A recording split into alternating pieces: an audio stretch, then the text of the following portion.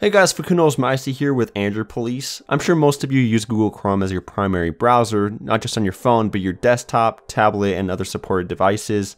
It makes sense. Chrome has always been fast, reliable, and simple to use. Plus, it doesn't overwhelm you with unnecessary features or an outdated looking interface. It will autofill passwords and user information, has offline viewing, allows you to see websites you visited or things you have searched from your other Chrome connected devices, and so forth. But there is a feature that Chrome has never aimed to implement until a few weeks back, and that is an ad blocker. Blocking ads completely on Chrome wouldn't make sense for Google because the company heavily depends on ad revenue. It also recognizes that other websites rely on ads as well. Unfortunately, some websites take advertising to an extreme by adding too many or making them intrusive or annoying. Chrome's new built-in ad blocker works to prevent these undesirable ads from being a problem. According to the Coalition for Better Ads, undesirable types of advertisements include pop-ups, interstitial ads which may block content with a countdown, auto-playing voice ads with sound, the most annoying in my opinion, full-screen scrollovers that force you to scroll through an ad before continuing, and large sticky banners which appear on mobile sites and take up excessive space on the screen.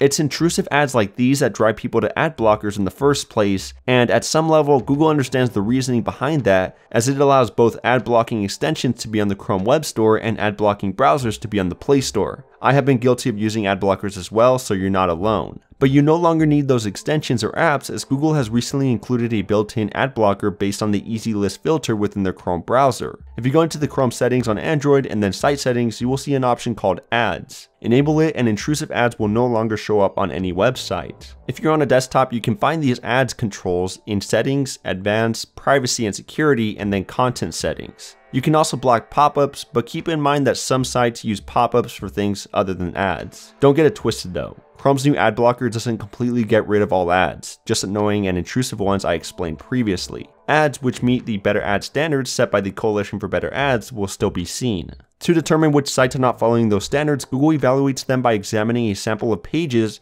and depending on how many violations have been found, the site is given a status of passing, warning, or failing. Site owners will be notified through the Google Search Console, and once they have addressed the complaints, they can request a re-review. If the site is marked as failing, Chrome will block all ads on that website and show the user a message saying ads blocked. Google has been working on this for a while now. In the Chromium blog post that explains the new ad filters, the company stated that as of February 12, 42% of sites which had intrusive ads no longer have any. So it's clear that the new ad blocker is improving the web experience for all users while also not completely getting rid of ad revenue for website owners. If you're a Chrome user, I highly recommend you use this feature instead of installing an extension or app that blocks all ads, because in doing so, you're supporting plenty of sites that rely on revenue to bring you great content. Anyway, that's it for this video. Let me know in the comments what you think about ad blocking and if Google is taking the right direction in only blocking intrusive ads and not all ads. Don't forget to subscribe for more awesome Android news, reviews, and tutorials. Thanks for watching, and I'll catch you guys in the next one. Peace!